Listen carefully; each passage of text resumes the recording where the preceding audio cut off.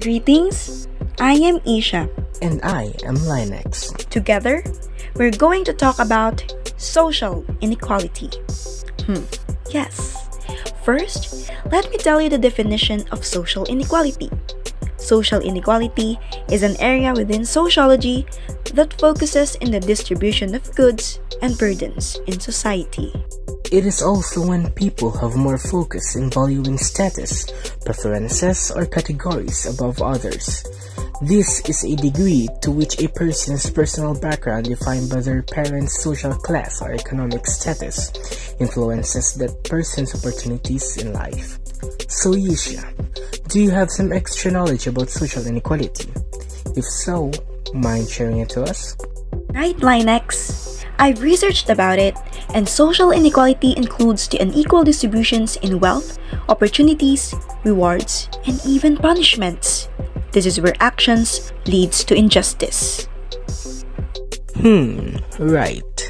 It is the differentiation preference of access of social goods in society brought up by power, religion, kinship, prestige, race, ethnicity, gender, age, sexual orientation, and class. Take a look on how is social inequality viewed in our society. I hope this crucial part in world's reality will soon be, let's say, terminated. But now that we have learned about social inequalities, Ysha, do you mind giving us an explanation or a situation and explain it how the social inequality interrelated and occurring in today's society? Sure, Lynex. Good timing. I have now something in my mind. Social inequality refers to the relational process in society that have the effect of limiting or harming a group's social status, social class, and social circle.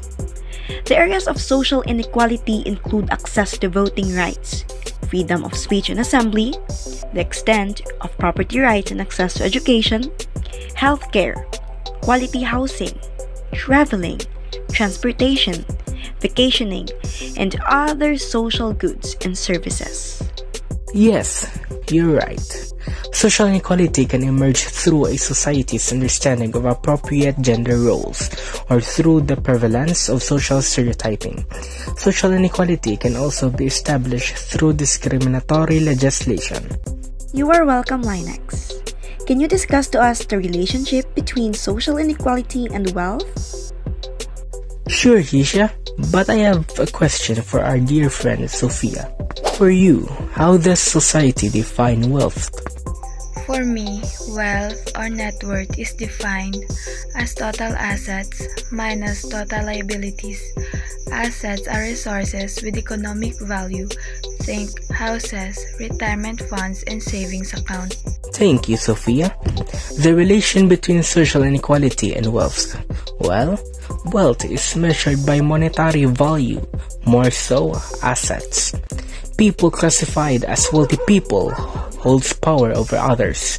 Here, social inequality occurs, where people look up to the wealth as valuable as it is. Oh, what about social inequality and power? Power is quite complex concept which includes the ability or capacity to do or not to do something. The politicians do not only acquire powers, many desires for power. Power holds ultimate authorization that could be used in manipulation and management. It is on the user if they choose to abuse their power. Oh, I see. So, how does power linked to inequality? This unequal distribution of power across the population that leads to health inequalities. Yes.